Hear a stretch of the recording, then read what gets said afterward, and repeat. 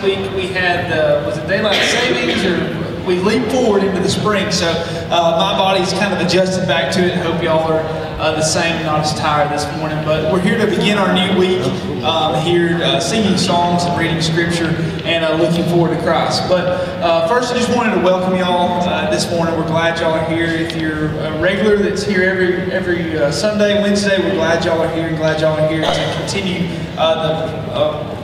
pursuing the gospel together. I forgot what I was going to say. But if you're a new-time guest, we are glad y'all are here. We don't think you're here just by happenstance.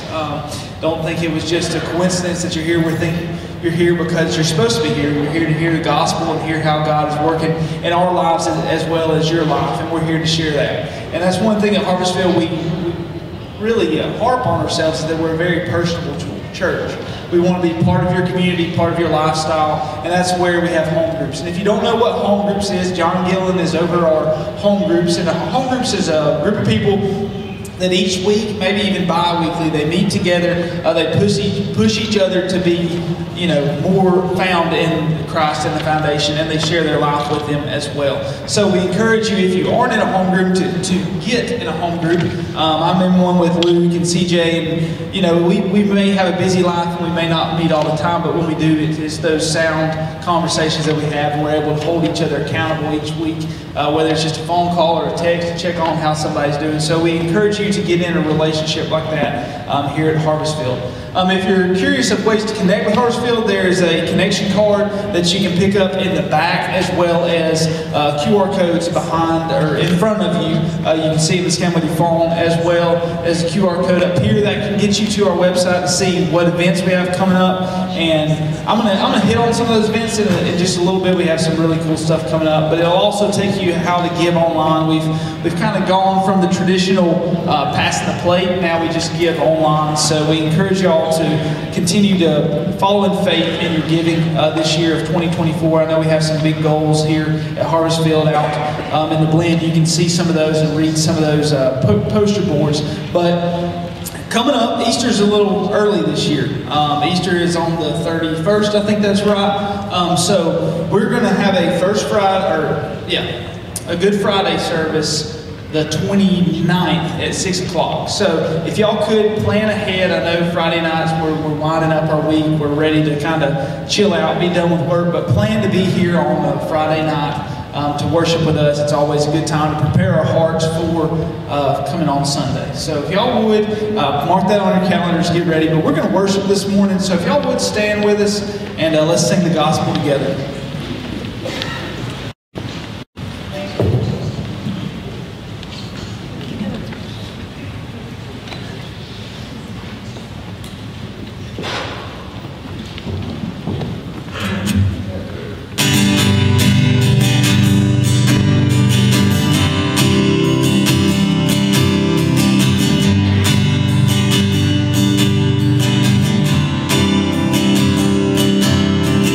I was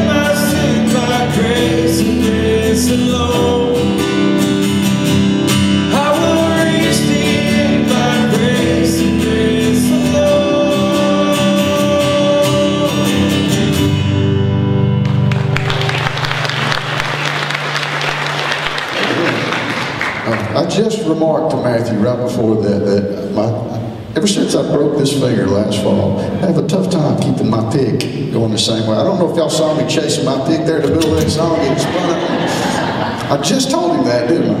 And it happened. I appreciate you guys just continuing to go on, even though I was over here doing nothing.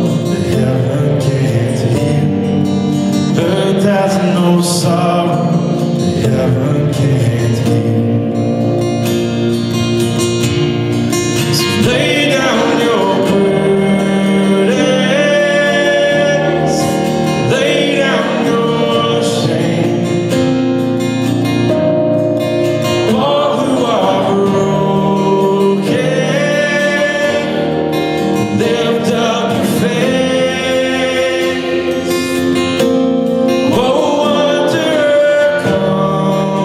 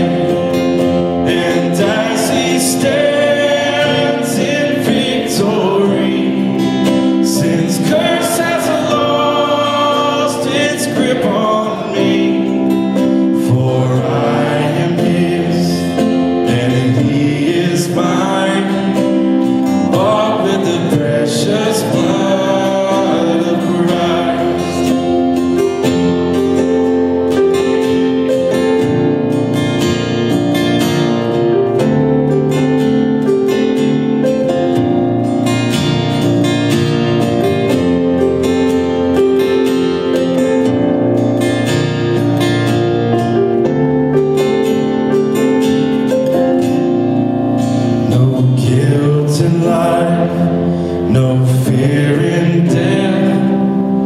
This is the power of Christ in me. From life's first cry to final breath, Jesus commands my destiny.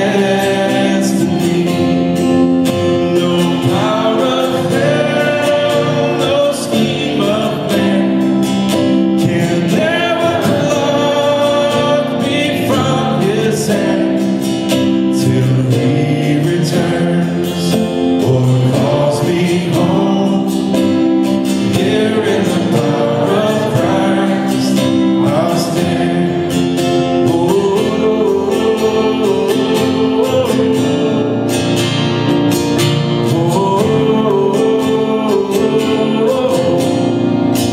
In Christ alone.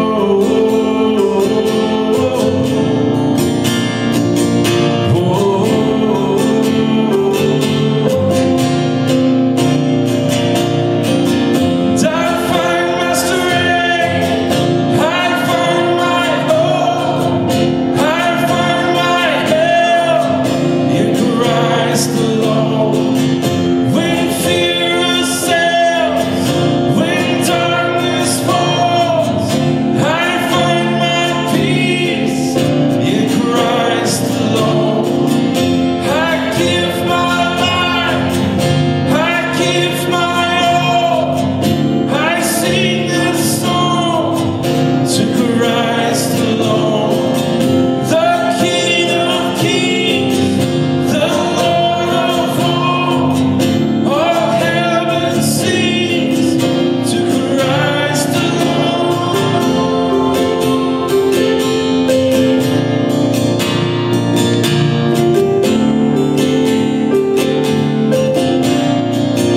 To Christ alone.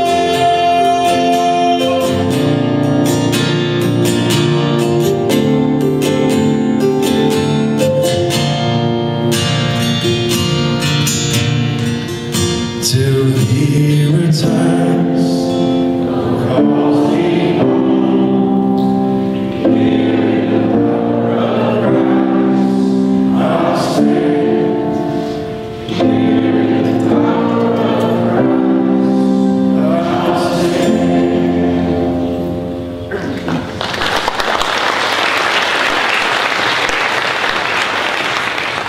Let's go to the Lord in prayer.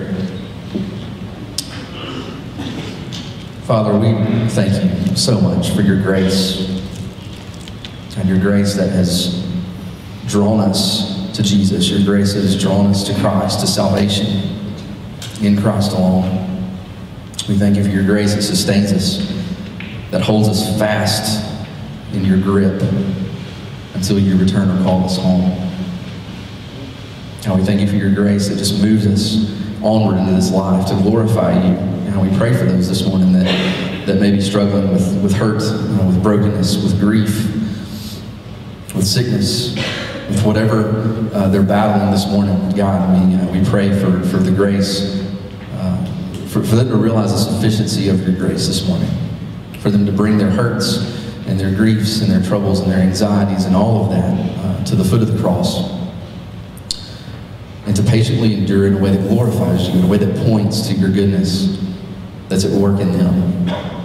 We pray for Pastor Eric this morning as he comes to preach. Lord, we pray that you would deliver the Word of God to us through him, and that we would be receptive, that we would hear it, that we would understand it, that we would obey it, and that we would see Jesus in the text today. We pray in his name. Amen. Thank you, John, for those prayers and our desire for the Lord Jesus to be realized in our singing, in our fellowship, and in our preaching. The most loving thing I can offer you today, the best I can give you out of my personality, is to lead us into the text of Scripture that God has afforded us today in Luke chapter 5. Have your Bible open to Luke chapter 5, and today we'll be preaching the text verses 17 through 26, and it is absolutely glorious. So today I hope the Lord gives you ears to hear and a heart to receive His grace. that the presence of Christ be realized in our midst through the teaching of sound doctrine, the pursuit of sound doctrine. Your greatest need today, I can't meet your needs that you think you want or you perceive that you need. This church can't meet your needs. We can't be everything for you that you think you need. But what we can give you is the greatest gift that we possibly can, is Jesus, and realizing Him and His Word in our lives and laying our lives before Him. So today is a great, awesome opportunity to see Jesus again and to stir one another into the power of Jesus' ongoing ministry. So welcome to our guests. You're part of our congregation. I'm going to preach to you as you are assembled here in this congregation, that for such a time, such a place, such as for you, we may be entreated by the Lord together. So in your outline, you're going to see a little bit of a direction of where we're going in this text. We're in a long series since Christmas, taking us from the birth of Christ, and ultimately, as Matthew referred to in the greeting or the welcome, Easter is the celebration of the resurrection of Christ traditionally, but we preach Christ crucified every Sunday. We preach Christ risen every Sunday. So this is part of our philosophy of preaching, that the resurrection of Christ means everything to us. It encompasses the totality of what Jesus has done for us in the gospel. So today, again, I'm going to preach about the resurrection of Christ as the text leads us. So be prepared to have your Bible open. You'll see the text and the context of where we've been, where we're going. And I hope that, again, my mission today is to lead you into the text, and may God give you ears to hear the voice of Jesus, not my voice, not this building, not a performance of any kind, but that we would hear and be entreated by Jesus is our goal. Can I get an amen today? So let me tell you, you will hear from Jesus today. It's a 100% guarantee. You will hear Jesus speaking to you. Now, you may hear Him only in your ears. But again, we pray for something supernatural to happen in your heart, in this room today, that Christ be realized, honored, and obeyed. Before we get into it, you may notice I'm a little gimpy. There's this thing at 56 years old called hamstrings. You don't have to worry about hamstrings till you turn 56. I didn't realize they would betray you so bad, but if you stay bent over for a prolonged period of time, working down low, and then when you stand up, I thought I was better until I started walking up those steps, and then the gimps got me. So I've learned to turn the gimp into, try to make it cool instead of limping. I don't know if I'm pulling it off or not, but anyway, we'll see. I couldn't get the salon patch to stay on the back of my leg last night. I taped it on there with painter's tape, and that's a whole other story. What's the matter with that, dude? So anyway, getting older is great. You're full of wisdom. You know a lot of things that younger people don't know. We know more than y'all do. And we don't mean to be condescending, but God tempers our wisdom and keeps us from pride by afflicting our bodies with natural decay. So here we go. Today I want to be humble and vulnerable as I limp through the scriptures with you. Before we get real super serious, and again, my goal is not to entertain you today. My goal is not to make you a better leader, as if that were our goal. That may happen if the text leads you into that. My goal, I don't mind being entertaining from time to time. I don't mind being engaging. I don't mind being very vulnerable with you, and you know that. That's a strength and a weakness sometimes. But I want to share my life with you from time to time. Friday night, Angie and I had an opportunity to go with some friends down to Anniston or Oxford, the bougie side of Anniston, to the Performance Arts Center where they have concerts. I did not even know there was such a venue around here. There's nothing like it in Gadsden, and it reminded me of the Alabama Theaters, the remodeled old courthouse there in Oxford, and had the big chandelier and the box seating, and it was all fancy schmancy. It was nice. I was underdressed, or you could dress however you wanted to. We went in, and they bring in these groups, and a lot of them are music driven in the sense of a rock band tribute group or a country music group, or they may have Travis Tritt or the Nitty Gritty Dirt Band. And personally, I like both kinds of music, country and western. You've heard me say that. I like rock music, and especially when it's so loud you can't understand the words, so you're not convicted by the vulgarisms. Hear me now and listen later. So this was an ELO tribute band. ELO, 1970 British rock band. All right? And so if you don't know who they are, that means good, you're young. All right? So there's about 1,000 people in this auditorium, and this band was doing the hits of ELO, the Electric Light Orchestra. You know, the songs, you could name them. Ellie, you could name 5 electric ELO songs, couldn't you? Oh, yeah. You'd have to look it up in Encyclopedia Britannica. If you don't know what Encyclopedia Britannicas are, it's great. You're good. That means you're not old. I was a World Book man, but some of you were Britannica people. So here's about 1,000 people, and I guess the age, and this is just reality. It's the average age was probably 67 years old because ELO came out in 1970. So I was like the freshman in the group. You know, I wasn't the youngest there, but I wasn't the oldest. Maybe a sophomore. And then I was like, what are all these old people doing around here? And then I realized, oh, I'm one of them.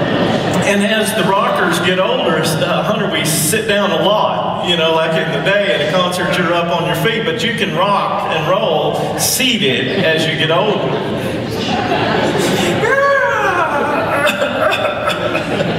Don't eat the popcorn. Don't eat the popcorn. All the things that old people do. And so I was just really intrigued and impressed, and I'm going to go back, and the only thing I'll say, it was the Evil Woman tour. I don't know if Christians should go to a concert with the Evil Woman, but maybe it was, now I know, but I saw her there. I've known her since the 6th grade. Not that particular woman, but that woman that dances well, I'm going to get myself in trouble. If you want to know, I'll tell you later, but it's that same dance. You see these people, it doesn't matter what the song is. Anyway, I did not dance, I did not chew, and I did not dance with the girls that do. Okay, so here we go. All that is to say, check your Facebook page for the Oxford Performing Arts, and maybe you'll see something you like, and it'll keep you young. Easter's coming up, as Matthew mentioned. Who are you inviting? You got somebody in mind? You're going to bring them. Perfect opportunity. It's a cultural tradition. Easter's. We preach Christ crucified every week, resurrection every week. It'll be a great opportunity for you to forcibly bring somebody. Intentionally, passionately. If you thought you knew their greatest need, the answer to their greatest need, if you really thought that Jesus, even the bumbling, stumbling preaching of His Word, if you really thought that Christ resides in His Word so that every time we open the book, every time I read the text, every time we swim around in the text, there's something supernaturally happening, that the most lost person, if there were grades of lostness, but the person you're afraid of the most, of inviting, is not beyond the healing and redemptive power of Jesus in His Word. Jesus is on His throne in heaven right now, but the Holy Spirit is resident among us, not only in our hearts, but He's among us. And He is the one that leads us into the conviction of sin, into the hearing of Jesus' words in the text. And so in the preaching of sound doctrine, invite your friends to Jesus, not to me, not to like I said, we cannot meet their needs. But we can preach Jesus to them, and we can share our lives with them. So have somebody that you're praying and watching and then doing about inviting. And that leads us into the text today. Today we are looking at the ministry of Jesus in the region of Galilee, His healing, His teaching, these miracles, His fulfillment of all the Old Testament promises made to Israel are now being embodied and symbolized and fulfilled in actuality in Jesus Christ. And so even from last week, how Jesus can rule over and have authority over the fish of the sea and even the destinies of men. He captures men, He catches them alive and constrains their lives to be lived out in a calling for the purposes of the kingdom of God. Regular fishermen, like you and I, regular people, captured by the presence of Jesus, the command of Jesus, and the call of Jesus. And so we're going on into the text that Luke is writing to his recipient Theophilus, if you remember from chapter 1, an orderly account of the ministry of Jesus. And so today we're led into this increasing realization of opposition against the ministry of Christ. We saw it in the desert with the devil, or the wilderness with Satan's temptations. We saw it with the demons trying to resist Jesus.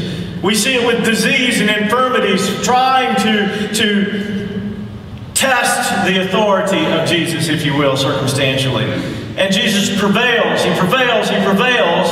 And then today we're seeing another layer of opposition materialize, and that's opposition from the Jewish leaders, from the very institution, the very people, the very nation of Israel, in which received the seedbed of faith, if you will, through the Old Testament. Now would they receive the fulfillment, the fruit of that seed in the person of Jesus Christ. So the establishment, if you want to say it like that, you're going to see in the text today, was resistant and would be all the way to the cross. So this increasing opposition gives us the backdrop. In this instance, does Christ have the authority on earth to forgive sin? We know that he has authority to command devils. We know he has the authority that Satan cannot rival him. He cannot prevail against Jesus. We see that sickness and disease have to give in to the healing power of Jesus Christ. What about the forgiveness of sin? So, a marvelous story today. A little bit of your background before I get into the text and get into the preaching. Background of Luke 5 and 6, you can see it there. He is affecting and proclaiming salvation. Jesus is your salvation. Jesus is God's salvation. Listen to him. Do what he tells you to do. If you knew, I like to think so, but I'm saying you already know most of what Jesus wants you to do, and you're worried about other things. The things of this world get in between you and Jesus, the things of decision makings and circumstances and right and true perceptions. But the greater perception is, what does Jesus want you to do? What is he beckoning you to do? What is his voice and his teachings instructing you? How are you to respond? In your outline, I try to give you a little synopsis of what the text means, and that's in Luke 5, 17 through 26. Look in your outline. The healing of a paralyzed man, and you're going to see that today, proved Christ's authority on earth to forgive sins. So he gave evidence of an internal abstraction. The external evidence that Jesus had forgiven the man's sins, and that's internal, was that the forgiven man rose up and walked out glorifying God. That was the external evidence. And then here's the hard question for your discipleship. What is your evidence of the fact that you have been forgiven? And most of you would say, you're Christians and I believe you. I've seen your lives. We walk out this glorious struggle of becoming like Christ. More and more we walk that out together. But theologically, if I was to ask you the proof, how do you know you've been forgiven of your sin? And you're going to have a better answer at the end if your mind's struggling for an answer. Because you can't say, because I just believe. Well, I understand that, but what is the evidence of your belief? What's the substance? What is the command of Jesus' pronouncement of forgiven over your life? How do you see it working? And so you're going to see the premise of the theological truth there in the text today, and we're going to do our best. I'm going to befriend you and try to walk you through that in a real understandable way, if I can. To see this evidence of a forgiven life. So today, bringing the text forward, I am preaching the text to you, and here's what I would like for you to understand, Harvestfield. We must believe that man's greatest need is the forgiveness of sin through the authority of Christ. Let me slow down. So we look at, how do you build a great church? How would you fill every seat? How would you do all these things in the eyes of the world? Success. And I think I'm smart enough to know that in the world's view of things. But then what does the text of Scriptures constrain us for your friends that need to be invited to Christ? What are you worried about? Are you worried about when they get here if they'll like the music, or if they'll like the preaching, or if Eric says something strange or weird, or if they're not? You know, we worry about these tangible things. But what is man's greatest need? We're going to see that brought to the forefront of our thinking again in the text today. Jesus is the one who raises us up by his own word. That's why we are not at a deficit. Since Christ is on the throne in heaven, he is presiding, but we're not at a deficit. We're not without recourse, because it is in the word of Christ that his power calls men, calls women, calls young people to follow him, and creates an effect in their hearts and in their lives. So y'all are this audience today. You are hearing Christ by faith today as we preach the words of Jesus. So what a proposition. We must do everything we can do to bring people into the presence of Christ's teachings. Can you squeeze out an amen if you understand that? Now, it's a different philosophy of preaching than the world holds on to. It's a different philosophy than maybe people prefer. But as we preach the Word, as we are drawn into the truth of Jesus, we believe that we can invite people to this endeavor. And not be so afraid, is it good or is it bad? Is it entertaining? Is it challenging? Is it beneficial? To know that the greatest need of your friends and of yourself, everyone in the room, is to receive forgiveness from Jesus Christ. So in the text today, we're going to look at this rising Jewish controversy. The Jews that observed this miracle were asking to themselves, and I kind of paraphrased it in the text, who does this man think he is? The Jews would accept Jesus as a miracle worker, as some kind of prophet. I was in the gym the other night and talking to, I've got strange relationships with outsiders at the gym. They're guys that aren't necessarily insiders of religious people or in the church. We're going to talk about insiders and outsiders.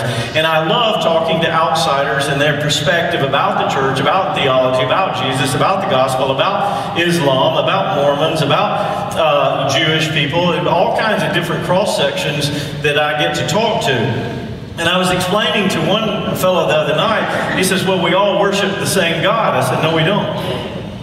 He says, yeah, the Muslims, they worship the same God we do. The Mormons, they worship the same God we do. The Jews, they worship the same God we do. And I understand how people want to say that simply because some things overlap with Old Testament views of God from the beginning. But when you get to Jesus, he is the one who shows us who God is. And if you don't believe in Jesus, if the Muslim doesn't convert to Christ, if the Jew doesn't convert to Christ, if the Mormon doesn't convert to Christ, they will remain lost and without hope. It's a different God if it's not the face of Jesus Christ on the cross, risen on the third day. Christ is our Redeemer. We have compassion for people who think differently. We evangelize people who think differently. And my advice to that young man who had a Muslim friend and he was trying to evangelize and the Muslim was trying to evangelize him, I said, keep quoting scriptures. Know the Word, because the power of salvation is in the Word and the person of Jesus Christ. Is something supernatural that takes place when we proclaim Him. Thank you for that amen. That should be echoing across the room. So I was watching Ben Shapiro. He's a good debater. You all know him, Ben Shapiro. He talks real fast. He's kind of like real nerdy, and he's really smart. He debates all people, and he's kind of funny. He's Jewish. And somebody asked him what he believed about Jesus. He said he was just another failed, zealous rebel. Not the same God. So here the Jewish opposition, not to, hate on the Jews, but the reality of their being the people of God in the Old Testament, rejecting God in the New Testament. Some were saved, some came to follow Christ. There's always a remnant. Hallelujah. But by and large, the opposition that led Jesus to the cross, certainly it was the devil, certainly it was different aspects of the tension of the kingdom of God, but mainly it was the unbelief of the Jews that God used to deliver His Son to the cross for your sins and mine. So today in the text, we're going to look at the placement of this story, and you can see it in the text. We're going to look at the pronouncement of forgiveness that just caused everybody to lose their mind, some good, some bad, the protest of the church leaders, and then number 4 on your outline, we're going to look at the proof of Christ's authority. Now, here's the most important part.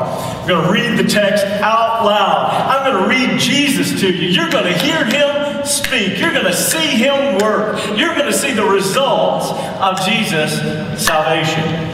You ready?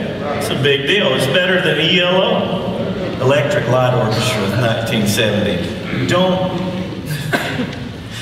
Don't keep me down, Bruce. Don't keep me down, Bruce. It's Bruce. He just made up a word, but people think it's Bruce. Don't keep me down. Do do do. The text, okay, here we go. I don't know Taylor Swift. I don't know any of her songs, couldn't name one. I'll just stick with ELO.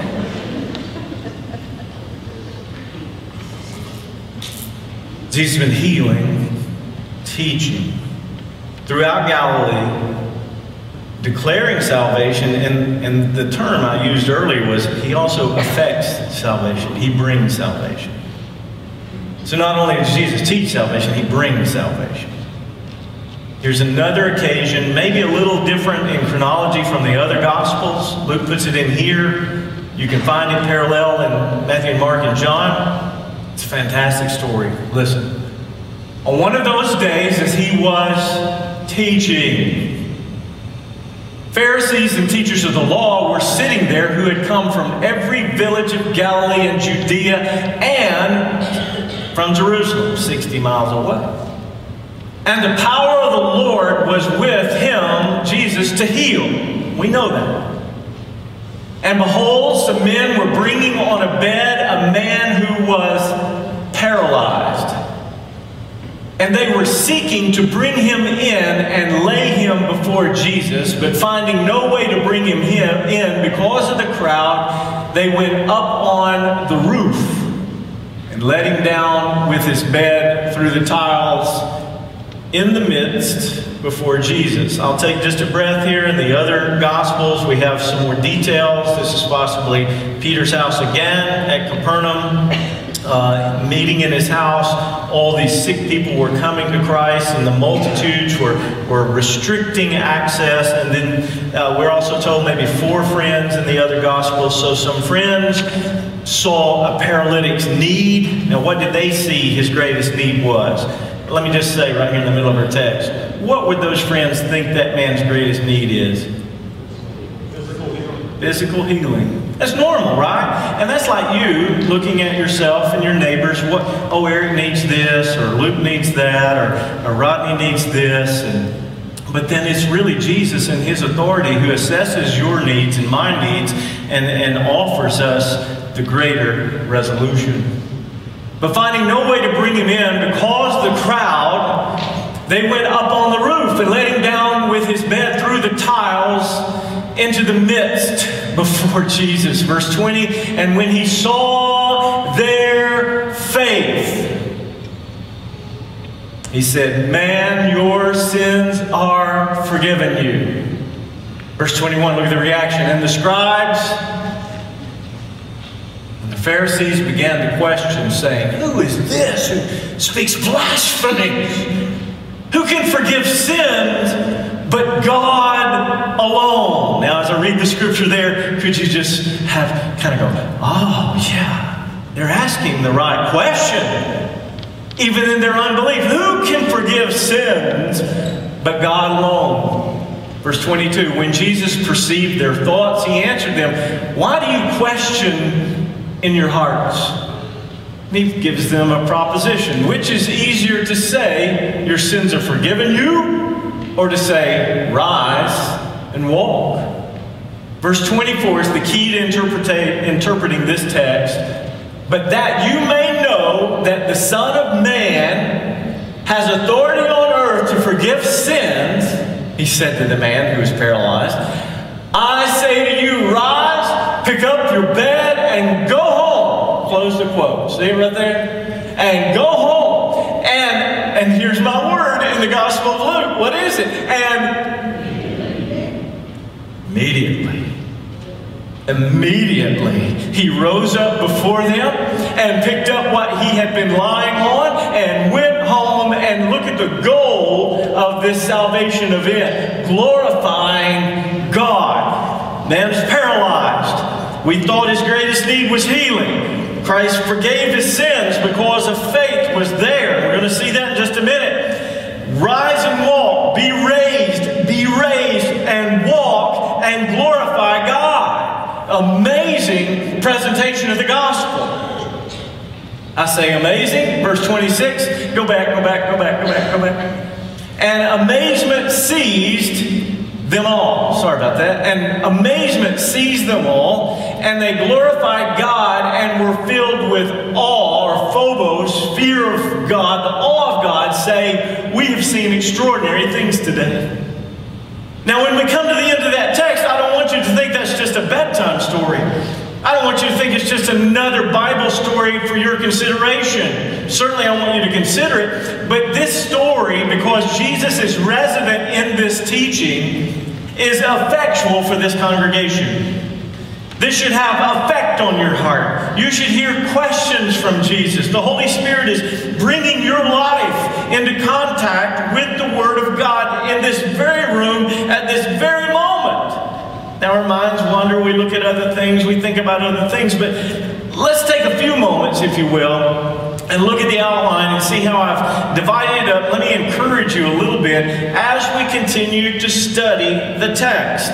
All right, so Jewish controversy. Who does this man think he is? Number one, the placement of the story.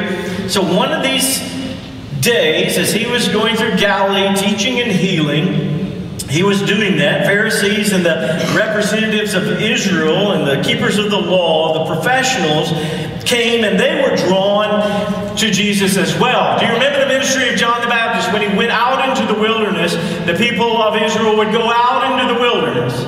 And so here Jesus was in the obscurity of the Galilean countryside, and Israel's elite had come out to hear this man or see this spectacle. We know from stereotypes that crowds expect miracles.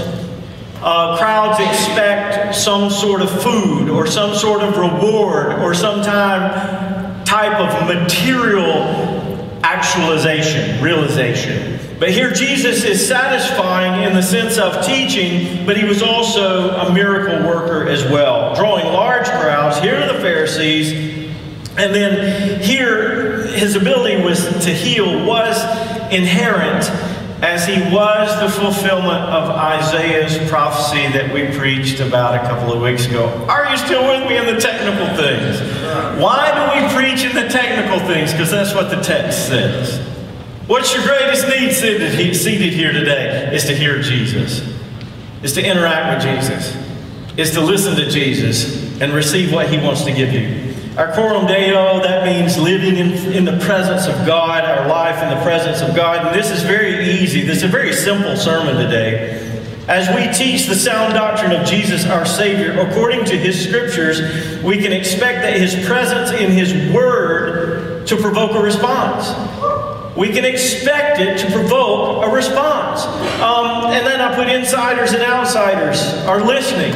So, you got people who were raised in the church and they know the church lingo. They know all four stanzas of the hymns, and Love Lifted Me is their favorite song. It's my earliest childhood memory, standing up in the front seat of my daddy's 1965 long wheelbase white Chevrolet. 3 on the tree, 6-cylinder. I broke all the modern child safety laws. My seatbelt was my daddy's strong arm.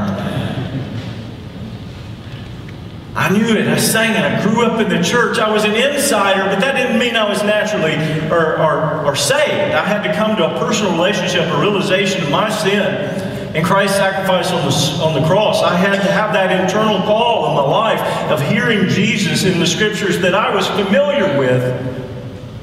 So then we have outsiders, people who don't go to church. They're not concerned. They know a little bit about Jesus. They don't know him very well. They certainly haven't surrendered their lives to him. They just added him to their life. They would be the person who thinks, well, we all worship the same God. Can't we all get along? That would be an outsider perspective because nothing of the Scriptures has taken real effect over their mindset in their lives. So we had people that were desiring to be healed. We had people, faithful Jews, that were listening to Jesus as the fulfillment of the Old Testament.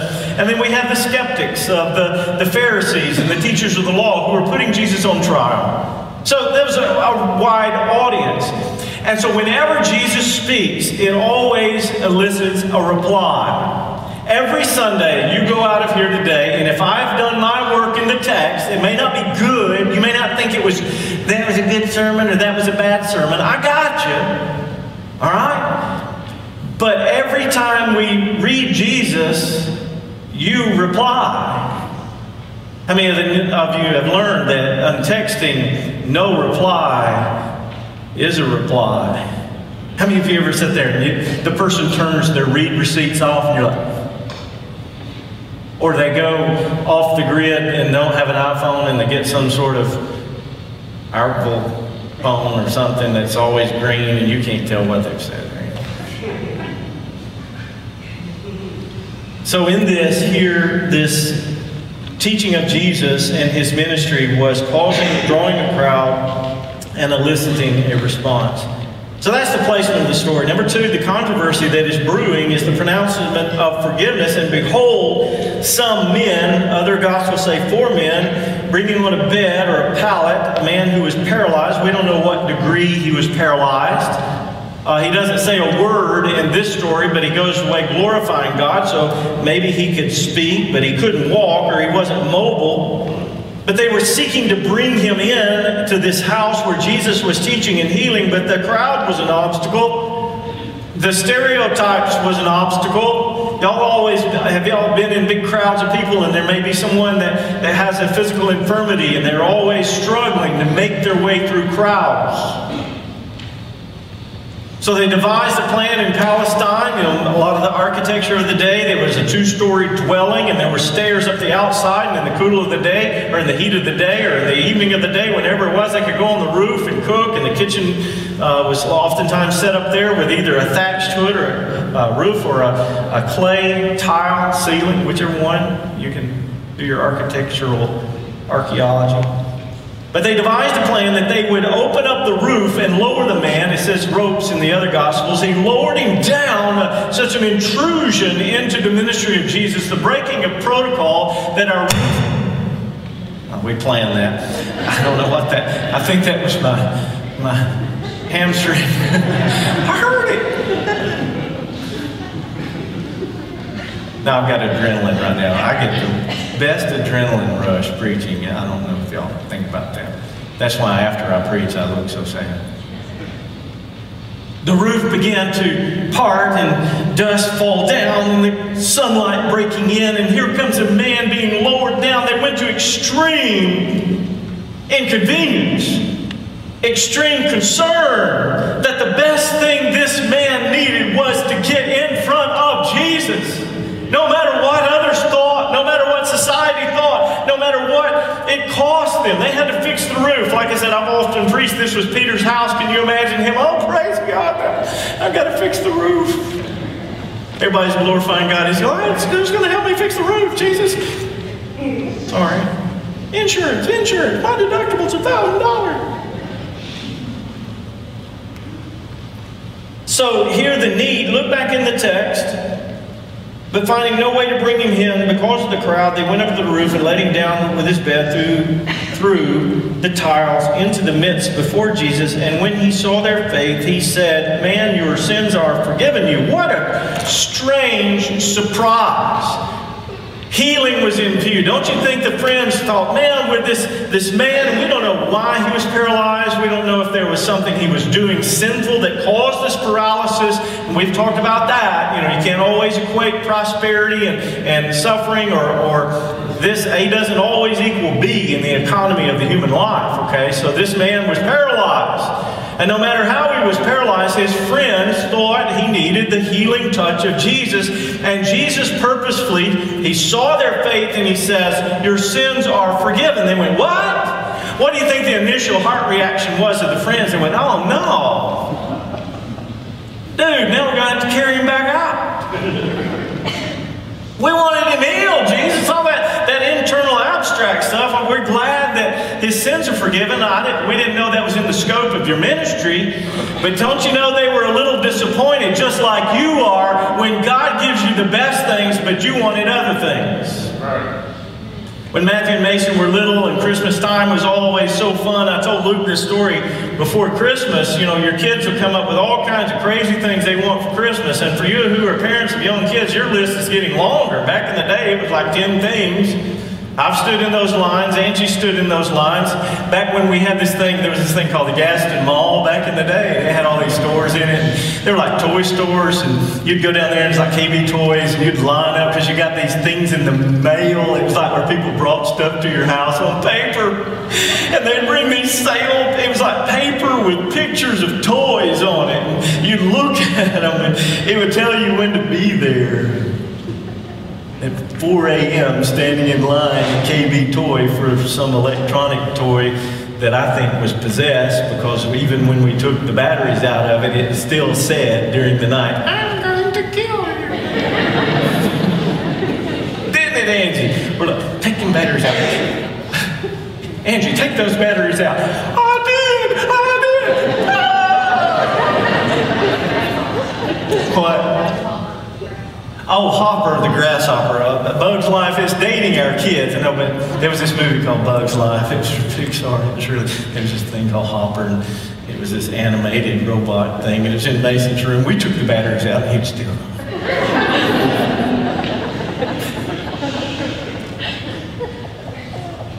But we finally learned as a parent to convince your child what they wanted.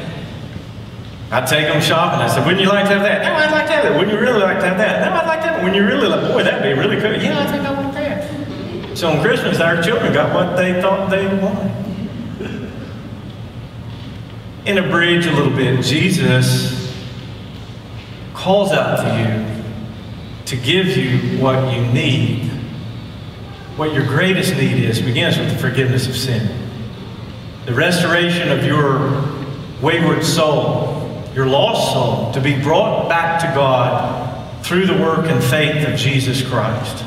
In your outline there in the Coram Deo after this section, it still amazes me that the theological point, how did Jesus know that this was faith? Because Jesus is God. Not only did he know these men and this paralyzed man were coming to him in faith, God, whatever you want to give, God, we would love to be healed, but I just need to be laid bare at your feet, oh God. And Jesus, being God, he perceived the hearts of men. He knows your heart. Just like he would perceive the hearts of the Pharisees in the next verses.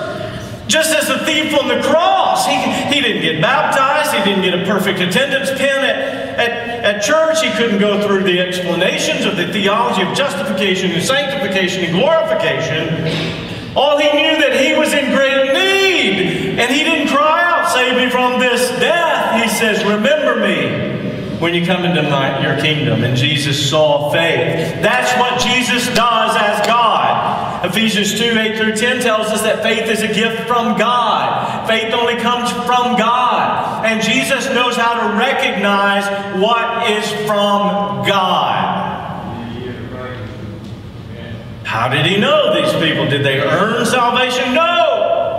They were putting salvation on display. Something supernatural of the kingdom was happening.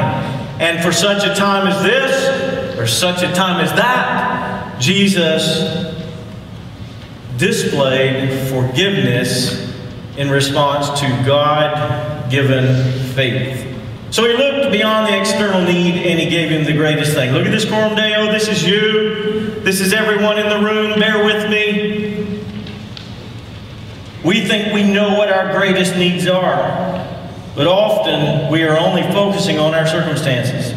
Would you say that was true? Can you give me an amen? Friendly amen. That's me. Oh God, if my hamstring was just better, I would praise you. No, you wouldn't. How you know? Because you just heard it.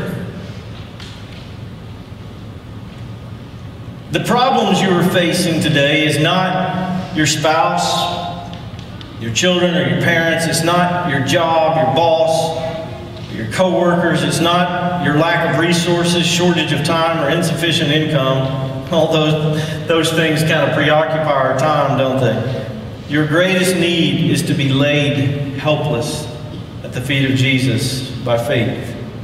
And then let's just imagine you were lowered down in front of Jesus, Lord of heaven and earth. All authority is in his hands. He heals, he creates, he sustains.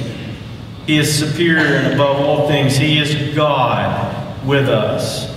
And you were laid bare, and you finally said, I'm sorry, Jesus, I'll quit asking, I'll quit telling you what I think I need. Oh, Lord, what do I need? Would you do that? Can you do that? Could you do that in that moment right there? Could you finally just stop worrying about everything you can't control, everything around you that you think is wrong with you? I don't care how serious your physical need is and how preoccupied. Could you stop by faith and say, Jesus, you tell me, what do I need? For some of you, it is the forgiveness of sins unto salvation. For some of you, it's the forgiveness of sins to restoration.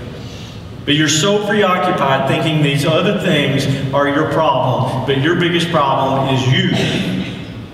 In the sense where we lose sight of the ministry of Christ, even in the preaching. Even, I know I preach a long time. I know we go over the text over and over and over and again. I think it's the greatest need we have, and I'm preaching this by faith. Number 3, the controversy. There's this protest. Who is this man? They were accusing him of blasphemy. Who can forgive sins but God? The unbelief of the Pharisees was obvious here. And then Jesus posed a question. Well, which one's easier then? To say your sins are forgiven, or to say rise up and walk? And obviously, what's the answer to Jesus' rhetorical question? The obvious answer is easier to say your sins are forgiven because it requires no proof. It's an internal subjectivity. It would be someone that is trying to deceive somebody. Well, yeah, that happened. Well, how do we know? Well, it's internal. Who can judge? Well, here Jesus gave evidence that he has authority on earth to forgive sin. He told the man to rise up and walk. He told the man to respond to the forgiveness that Jesus had given him. How do you know Jesus has forgiven you? I'm going to tip your thinking to the end of the sermon. How do you know you have been forgiven?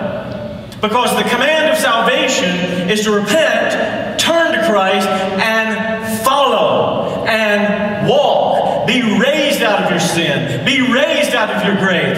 Have the new life of Christ applied to your life. And then the evidence of that is to walk. To walk and glorify God in the newness of life. Decorum Deo for number 3 is that the tangible evidence for our forgiveness is the resurrection of Christ. Now that's the ultimate theological explanation. Christ has been raised. So then by faith, Christ's resurrection is our being raised to a new life as well. By faith, we participate in the life and death of Jesus Christ. If you have been buried with Christ in his death, you've also been raised with Christ in the glory of his resurrection.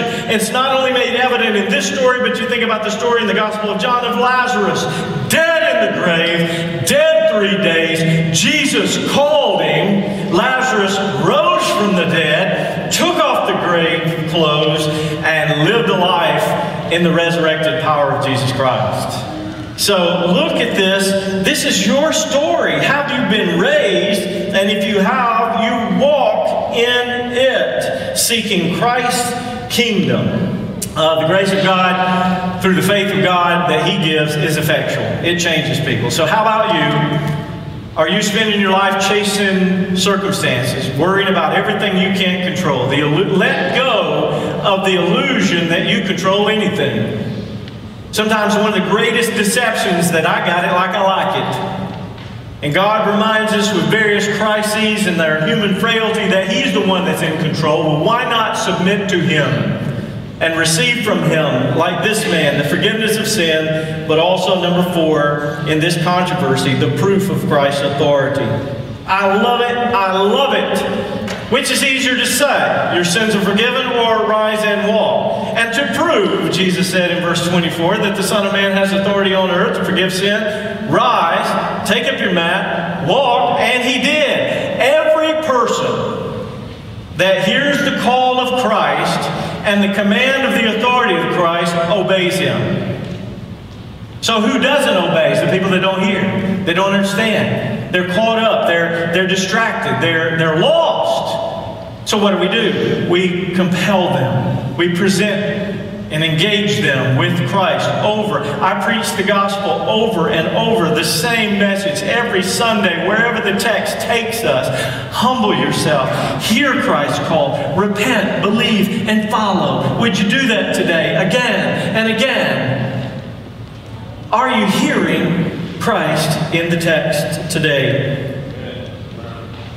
I love it because, let me just spend some time, let me glance at the clock, and oh, it's always 11:36, I can tell. The Son of Man is a messianic title out of Daniel 7:13, and if you read Daniel 7, it's the picture of the ascension of Christ, his dominion, his authority, not only as God, but also as a representation of the saints. It's a messianic title that the Jews should have understood every time Jesus used a reference for himself. His most popular reference was Son of Man, and that's an allusion to Daniel. His authority is God on earth to direct the affairs of God's people, to call them into a future reality that is even tasted of in the here and now, the kingdom of God in the here and now.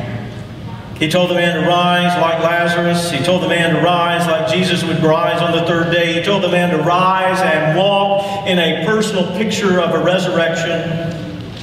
It was a verifiable demonstration of God's power to pardon sin because the man could stand up just as Jesus stood up on the third day. Have you stood up at the call of Christ?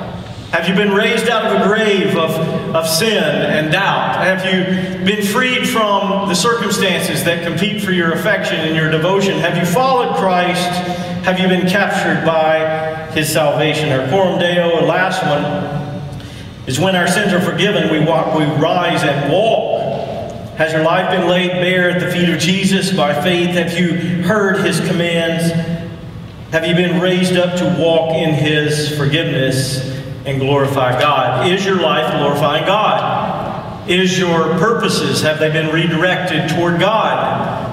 Has your greatest need been to be with Christ, been redirected? There's several things to think of, and I want our prayer partners to be ready, have your needs. You can even be coming to the front because we want to pray with these people because God is affecting their hearts. So if you're a prayer partner, as I'm reading these things, would you come and stand at the front? These can be for your home group, or they can be for you right now. Think, what has Jesus taught you in these scriptures today? And then what is your response? These people are here just as friends, confidential, to hear if you want to verbalize your response or seek counsel in your response. Christ is calling. How are you responding? Number two, do you have the faith to bring hurting people into the ministry of Christ's resurrection and his teaching? And that would be for the rest of us at Harvestfield. We do a great job of being a friendly church and a greeting church. We need to grow in being an inviting church. There's plenty of room, not because the stage merits people's expectations, but because we have a glorious Savior in which to proclaim supernaturally. Number three, how does a resurrected life glorify God? What is your salvation story? Why is it so extraordinary when compared to the world? This man's life, it was extraordinary to see such things. Number four, Harvestfield cannot give insiders and outsiders everything they think they need. We just can't do it. We don't have the budget. I don't have the talent. I don't have the entrepreneurial spirit to try to be such a consumer-driven ministry, but we have Jesus. All that other stuff will follow along. We have Jesus to preach and proclaim and sing. Do you feel that compelling truth in your heart? Number five, who are you bringing to Harvestfield on Easter's? On Easter's, you'll say I put the S, that's a movie reference to Nacho Libre, don't worry about it. I'm serious. I'd like to ask, who are you bringing and why not? Why? You don't have a neighbor, you don't have a friend, you don't have a voice, you don't have a desire, you don't see anybody in need.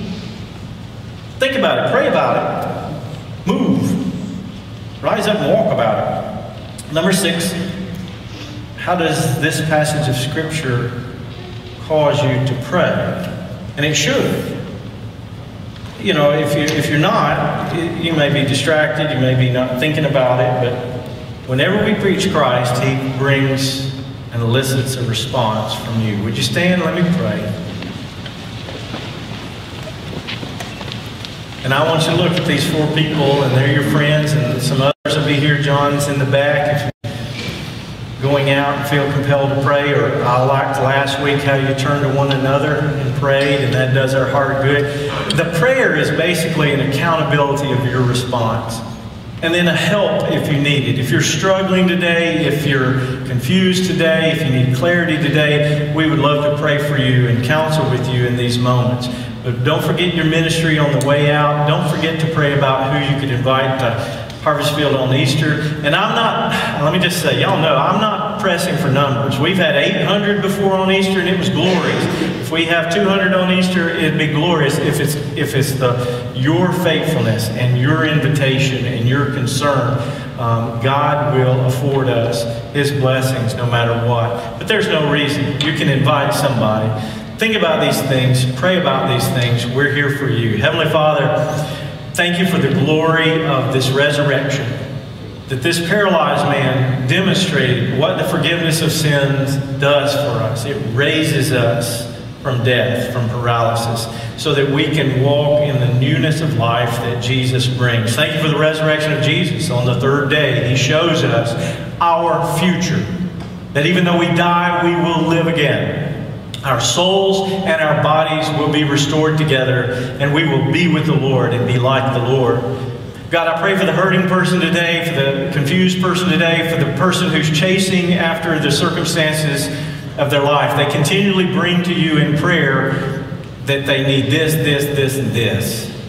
And I would pray, Holy Spirit, that you've convinced one here today that really what they need is to be humble and laid bare at the feet of Jesus and listen to Him to tell them what they need. Thank you for your generosity, Lord Jesus. It's for your glory I've preached, I've prayed, and I submit it to your people. In Christ's name I pray. Amen, amen. God bless you guys very much.